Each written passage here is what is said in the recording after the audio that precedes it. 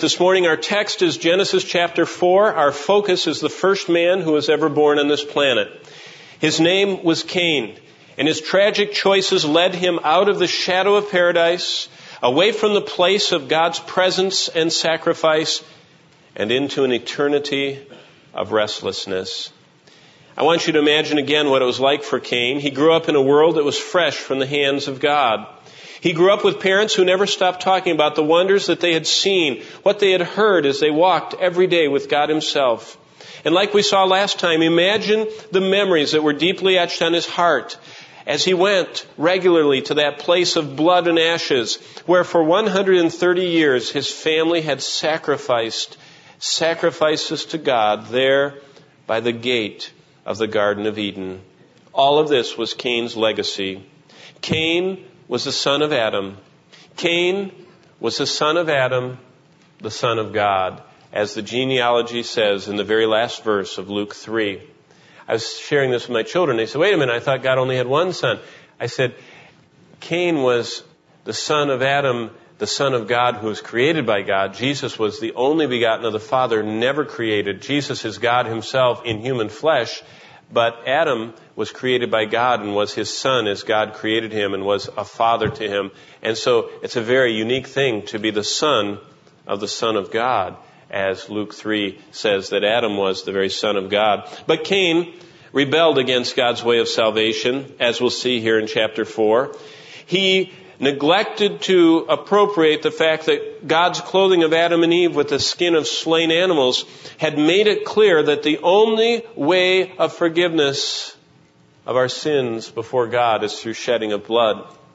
And thus, the way of faith was the only acceptable way, not the way of human works. Cain rejected this divinely authorized way. And Cain, in our text, came to the altar with the fruits he produced with his own hands. God rejected Cain's offering because God rejected Cain himself. Cain's heart was not right before God. It is only by faith Abel's sacrifice was offered, and it is only by faith that Abel was accepted by God.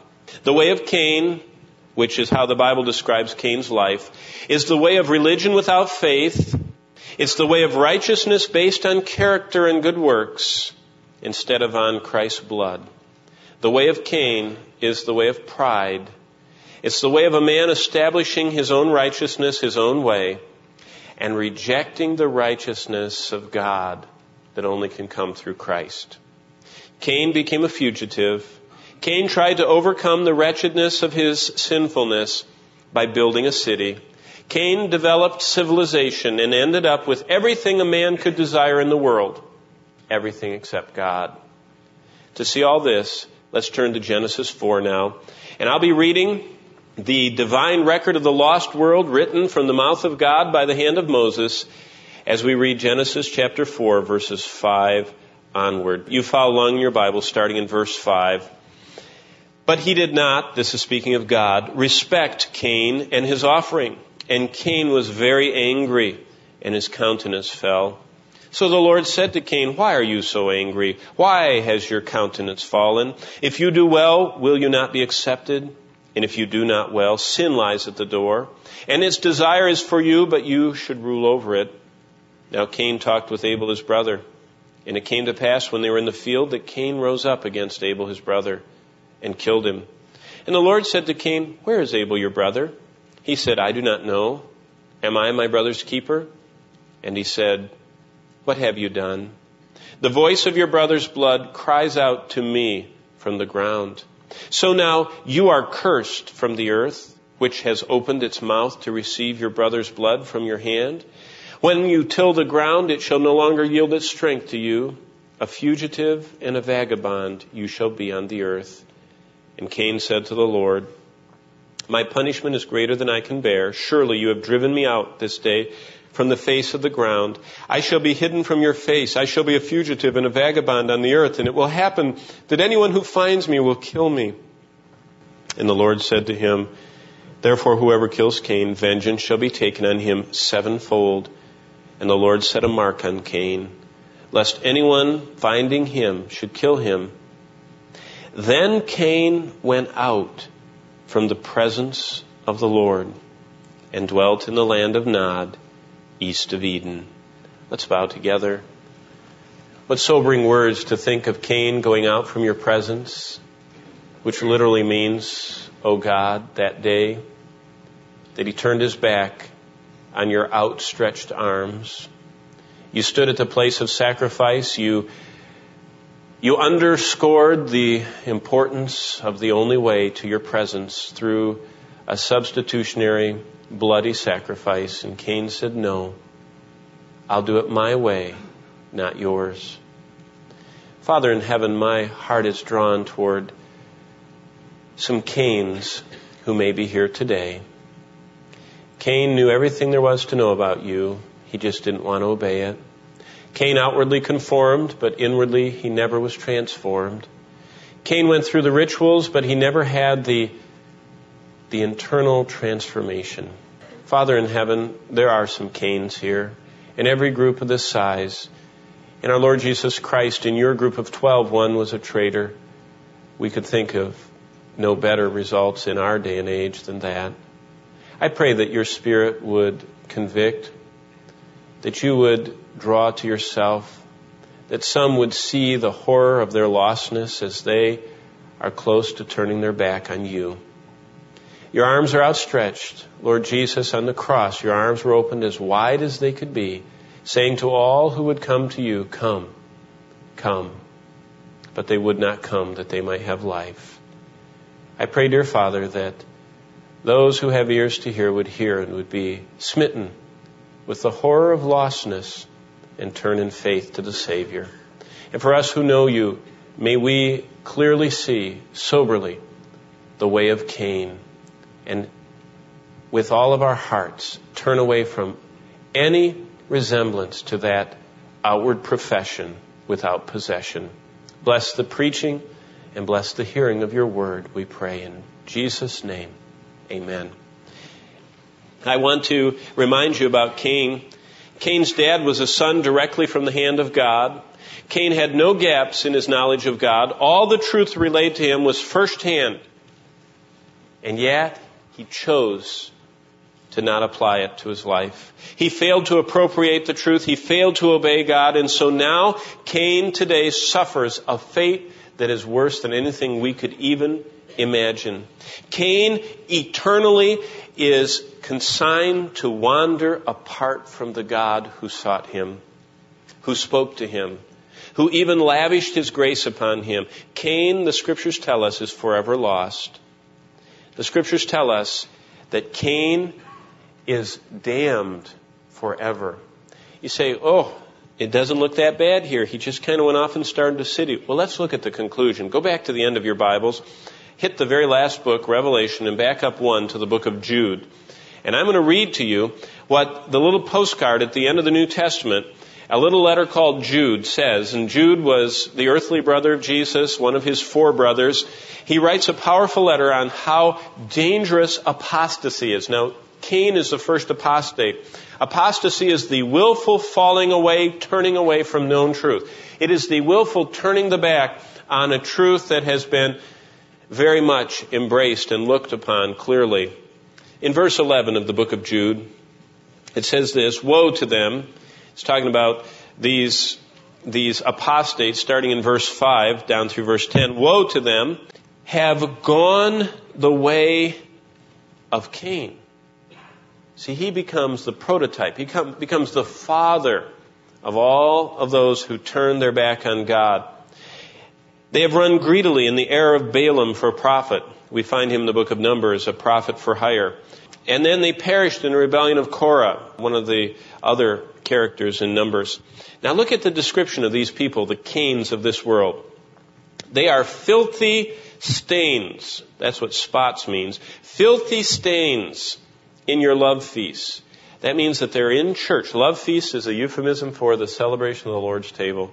So these people were accepted, received, and perceived to be Christians. And they're at the love feast. But they were, in God's sight, as he looked down in the early New Testament church and all the beauty of their love for Christ, These individuals look like filthy stains. In vernacular in our home, dirty diapers, They look like that. When they feast with you without fear, that means they just partook of the elements and they acted like they were Christians and they didn't even fear God. Serving only themselves. This means they're selfish. Not only no purity, they didn't really serve God. They just appeared to serve God. They are clouds without water. That means they probably went out on visitation, but they never could give out the water of life. They were waterless clouds, empty. That means they were not personally satisfied by Christ. Carried about by winds. Late autumn trees without fruit, twice dead, pulled up by the roots. No life. No life. These Cains, they look like they have life, but they're dead. Verse 13. Raging waves of the sea.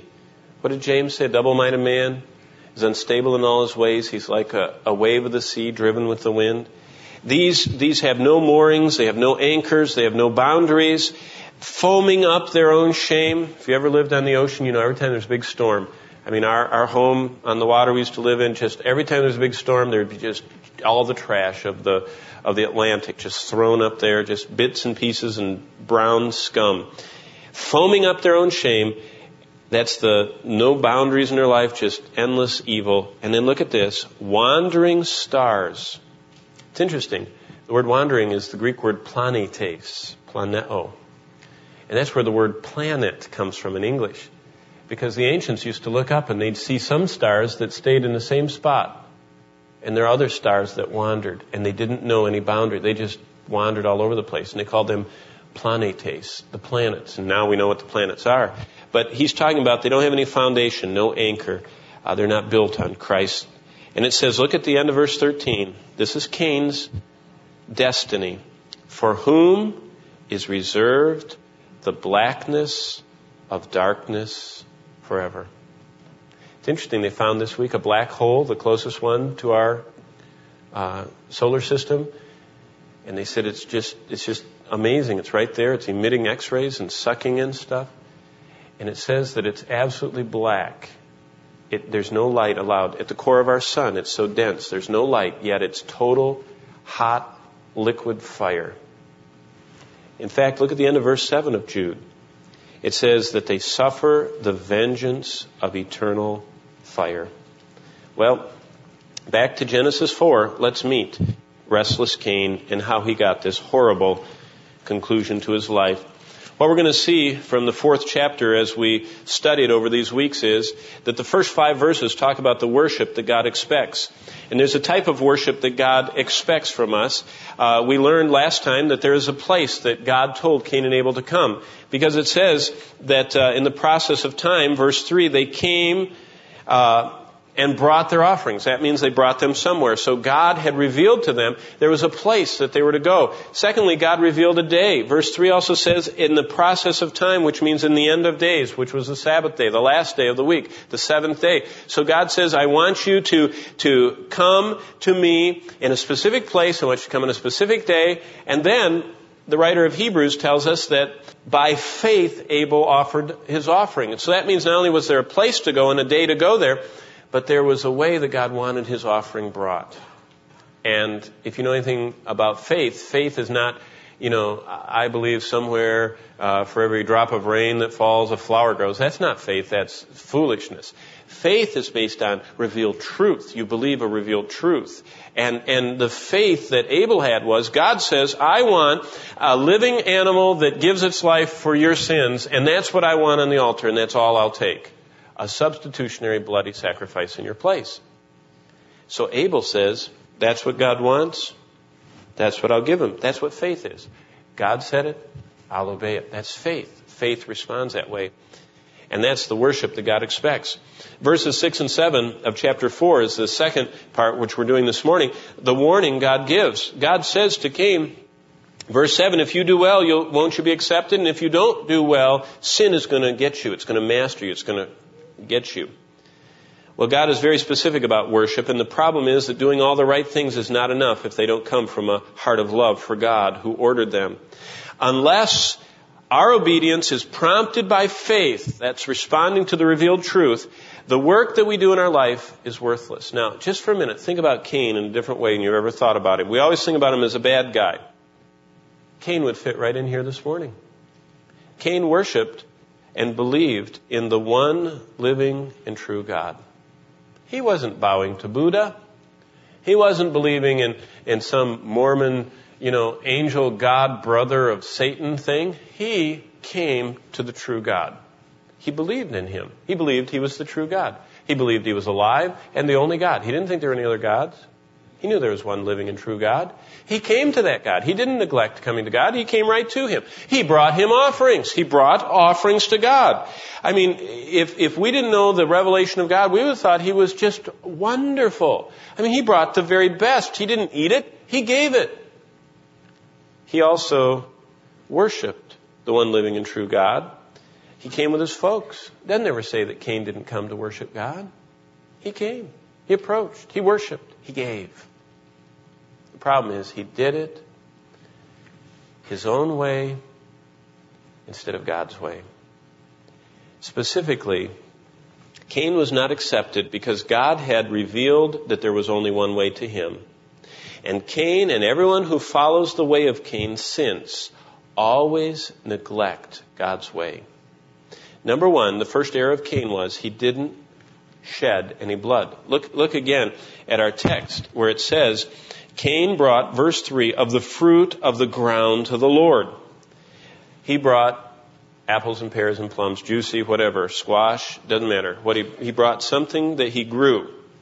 But Abel brought of the firstborn and of their fat. That means he had to cut them up, kill them, and their blood was shed. No blood was shed. And God said, without the shedding of blood, there is no forgiveness of sin. Secondly, Cain did not offer a substitute. The offering of a substitute in his place. God says that you are to bring a life for your life. You are to say, I can't save myself, so this animal has to give its life for me to temporarily cover my offense against you until all of those temporary debts that are covered temporarily are all placed onto Jesus Christ. That's the substitutionary atonement of Christ idea. Well, look at the end of verse 4.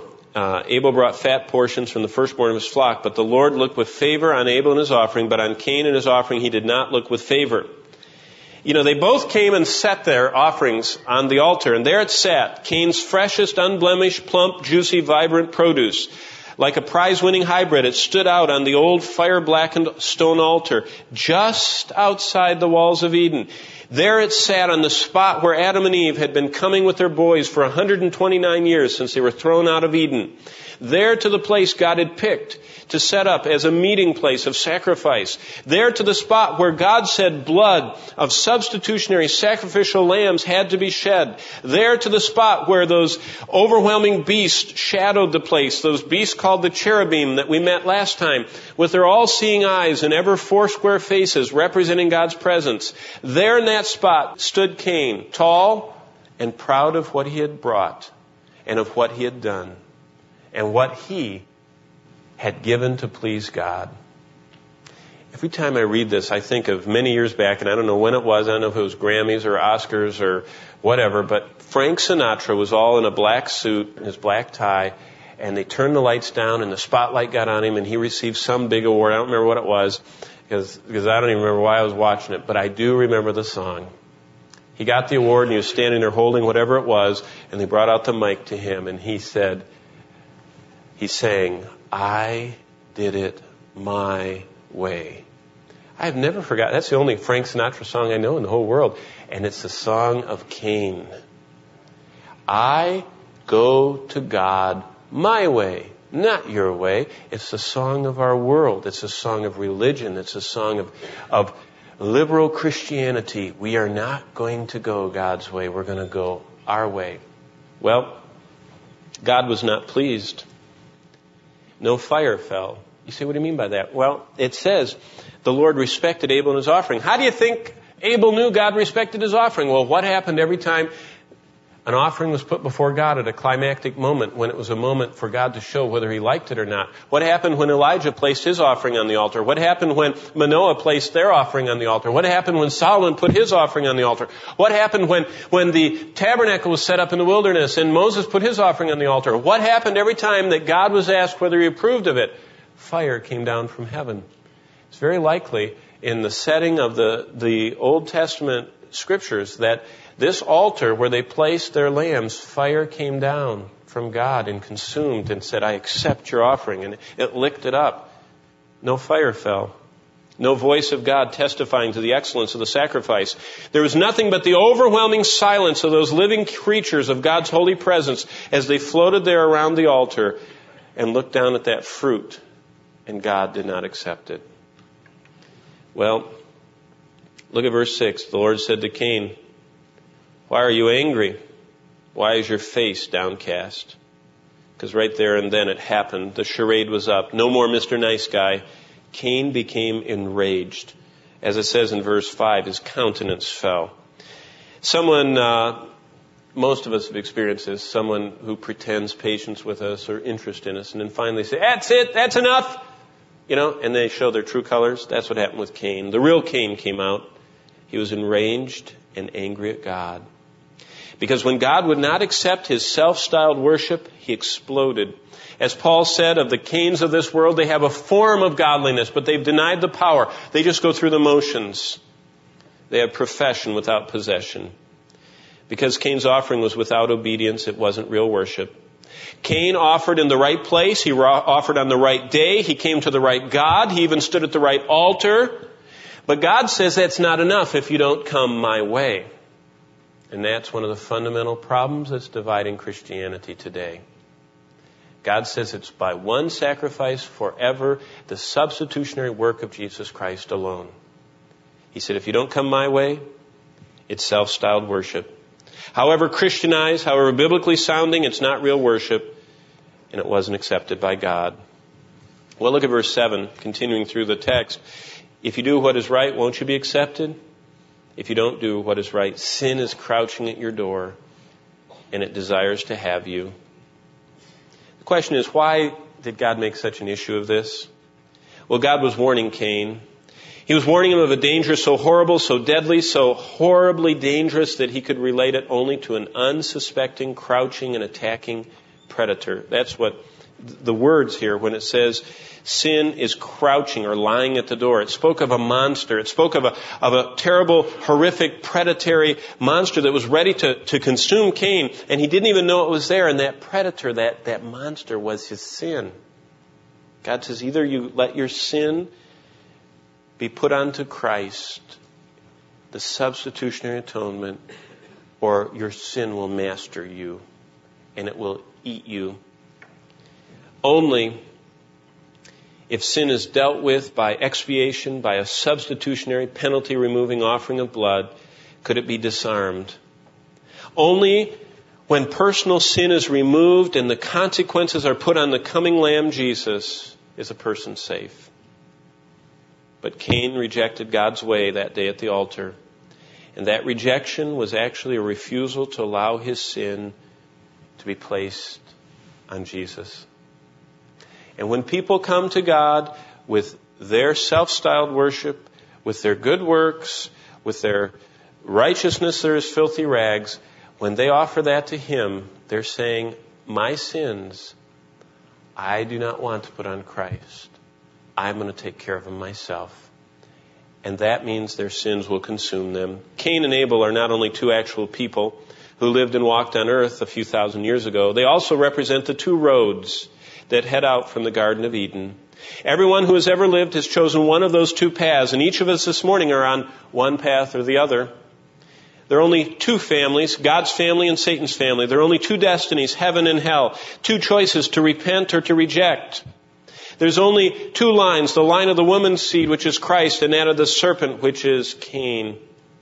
The line of Christ began with Abel and passes by the hill called Golgotha, and it leads to heaven. The line of the Antichrist began with Cain, and it goes to the Tower of Babel, and it leads to the lake of fire. Each of us belongs to one family or the other. And by the path we choose our destiny. Watch the choices that were made by Cain and Abel. Because both were born outside of Eden. Both were sinners and fallen. Both were lost and guilty of sin that they had committed. Neither were innocent. But only Abel was willing to confess to God that he was a sinner and nothing in his hands could he bring to please God, but simply to a substitutionary sacrifice would he cling. When God declares in the text, in verse 10, that your brother's blood cries out to me from the ground, he was saying sin that is undealt with cannot be hidden. God says, if your sin is not underneath the blood, beneath the cross of Calvary, removed as far as darkness is from light, then it's going to forever cry out for my vengeance. And that's what hell is. Some people say hell is absence from the presence of God. You can never be absent from the presence of God because God will always be omnipresent. But it means absent from the gracious mercy of a loving God who withholds his wrath because of the sacrifice of Christ. Sinners die in their sin and they're forever the endless targets of God's wrath, which will ever be against sin.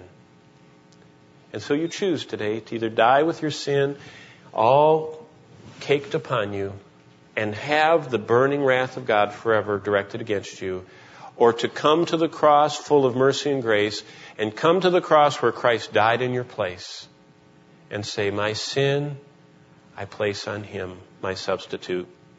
Well, what do we see in Cain? Look at him in verse 9. The Lord confronts him and says, where's your brother Abel? The Lord has his arms out right now. He's saying, Cain, what have you done?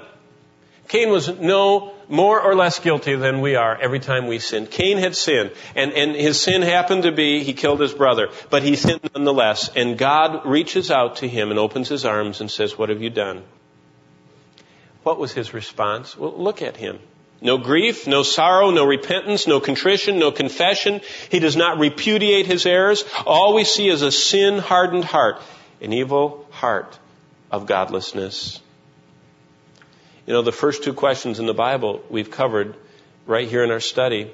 God says in chapter 3, where art thou, Adam? That's the first question in the Bible. It's God that's the seeker of sinners. The second question in the Bible is, where's Abel, your brother? These two questions, the first two in the Bible, are so significant. Sin will always find us out, even though we try like Cain to lie about our sin. Our sins cry out for God's vengeance. So what does Cain do? Well, it says, and so Cain, verse 16, went out from the presence of the Lord. One of the saddest verses in the Bible. Cain had come to the altar of God's presence, to the altar of sacrifice, to the altar of substitution, to the altar where God says you can approach me. And Cain came fully knowing what God wanted him to bring, and he chose to not bring that. He chose to come his own way. He chose to bring the wrong offering. God did not accept it, so he got so angry at his brother who was accepted that he killed him. And so God still pursues him with his arms open wide. And Cain chooses, like everyone who will ever go to hell, to turn his back on the only hope he had. And he goes out. He, like every sinner who has turned their face away from God, Cain went out into the darkness of wandering restlessly in sin. And you say, why did you call him restless Cain? Well, take a moment to look at a couple of verses with me. Go to the middle of your Bible, the book of Job. It's just for the Psalms. If you can find Psalms, back up one book to Job, chapter 20, verse 20. This is the original 20:20, okay? And the original 20:20 was an expose of the heart of man. And God says in Job 20:20, because he knows no quietness in his heart. Did you know you can be a living billboard for the Lord if you just live out the quietness and confidence he gives to those who are born again. Peace I give unto you, Jesus said. Not as the world gives unto you. It's not temporary out of a bottle or from a high. It is endless peace that God gives us. I always remember I was eating dinner with my wife in a real pretty restaurant in Neuschwanstein in Germany in 1986. And we were sitting there. In fact, It's one of the only times we were alone. Estelle wasn't born yet, and Johnny was with Grandma. And so we sat there and were eating for 2 hours. And at the end of 2 hours, someone walked up to our table and they went, and we looked up. And there was a lady who had on more rubies and emeralds and diamonds. I didn't think there were that many in the world. She just looked like a walking jewelry stand. She was wearing a whatever white fur is, all the way to the floor. And just everything glistened. And she walked up and she stood in front of our table.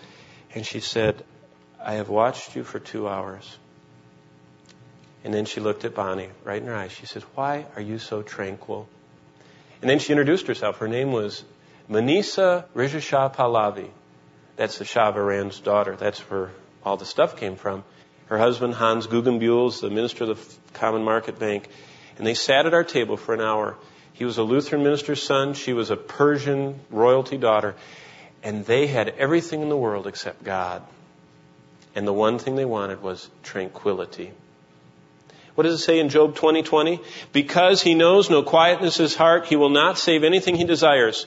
When that lady walked away from our table, she clinked. I mean, all those things clinked together. She had all of her wealth was wearing a lot of it. But she didn't have quietness in her heart, so she wouldn't have anything forever. Another great verse is Isaiah 57. Go to the right, because this is God's description of what those apart from Christ are. Isaiah 57, the last two verses, I hope you have them marked, because they're so critical to remember. Isaiah 57:20 says, but the wicked are like the tossing sea, which cannot rest, whose waves cast up mire and mud. Everything they do, it just brings up. That's why they have to have escapes, and they have to have something to make them forget, because the longer they live, more muck and mire come up, because their sins are never taken away. They're never forgotten. They're constantly before them. And God says, verse 21, there is no peace, says my God, for the wicked. Restless Cain, because he was wicked Cain, because he rejected the only offering that would take away his sin. Well, real quickly, back to chapter 4 of Genesis, because I want to finish this. And I want to ask you something. Look again at Genesis 4 and verse 16. It says, Cain went out from the presence of the Lord. How come God didn't incinerate him? Why didn't he throw him in hell on the spot? Why didn't he chain him up in everlasting chains and darkness? Why didn't he start suffering the vengeance of eternal fire right on the spot? Why did he give him another moment to live? I think that's just the picture of God's grace. Cain became a walking sermon on the grace of God and also on the tragic consequences of sin. What a picture of humankind today. Cain walked out from the Lord restless, hopeless, wandering, defeated, and headed to destruction. And that's what everybody is apart from Christ this morning. There are two paths that led away that day from the altar outside of Eden. That blackened altar that was charred by countless fires, stained with blood, that was ever illumined by the glow of the cherubim hovering around. Those two lines that lead out from that altar can be followed throughout the Old Testament. The builders of the Tower of Babel followed the unbelieving and rebellious way of Cain. But Noah and his family followed the believing and obedient way of Abel. The vast majority of the ancient world followed the ungodly way of Cain. But God found Abraham and his household, and he called them, and they responded and followed the godly way of Abel. Those who follow the narrow way of faith will always be the minority. But for that faithful raiment, those who wear the righteousness of Christ, those who take the blood-stained offering of Christ in their place, for them God's blessings will never cease. The first path leads to heaven. The second path that Cain chose leads to hell. I think for us, the most horrible thing about hell is that it's eternal. If there was a ship you could go on at the speed of light, and we could go 100 years out from our planet and get to the edge of our galaxy, and then we had endless power, and we could take 100 million billion years to go and fly at the speed of light to every galaxy in the most remote part of the universe. After we did all that, we would not even be through the first day of an endless eternity. Hell is so horrible because it's the dread of eternal separation and punishment that is inconceivably painful. This is the excruciating doctrine that Jonathan Edwards preached about here in America a few hundred years ago when he preached sinners in the hands of an angry God. And his metaphor was that our lives are hung by a mere thread and eternity gapes before us today. And we're over the blackness of the fires of hell. And when that cord is broken, we fall, endlessly falling, never coming to the bottom of that pit of fire. And yet with that knowledge, people choose to not flee to the everlasting arms of Jesus Christ underneath them. Well, I want to close by reading this. R.C. Sproul once said, when he was preaching on this part of Genesis, in our inability to perceive the face of God, we all bear the mark of Cain on our foreheads. We all are vagabonds, fugitives, and pilgrims. We all have been consigned to live east of Eden. We all are exiles from paradise. We're expatriates from our native land. We all long to go home. We all want to kiss the earth of Eden. We all want to behold our Creator face to face as He walks in the cool of the garden. But though the veil of the temple has been torn, and though Christ has accessed the presence of God for us, that angel with a flaming sword still guards the entrance to Eden. The sword will not be removed until we get to heaven, because the angel's sword protects paradise from humans with impure hearts. Even the slightest impurity bars us from heaven. Either all of your sins are on Christ, or none of your sins are on Christ. He doesn't pay for part of it and you pay for the rest. He doesn't pay for part of it and you suffer for the rest. He doesn't pay for part of it and somebody else pays for the rest. Either He paid for it all or He paid for none. The blessing, though we are banned by our sins from heaven, the open arms of Christ are extended to us. The dreadfulness of hell is met by the wonderful arms of Jesus, which He extends to us.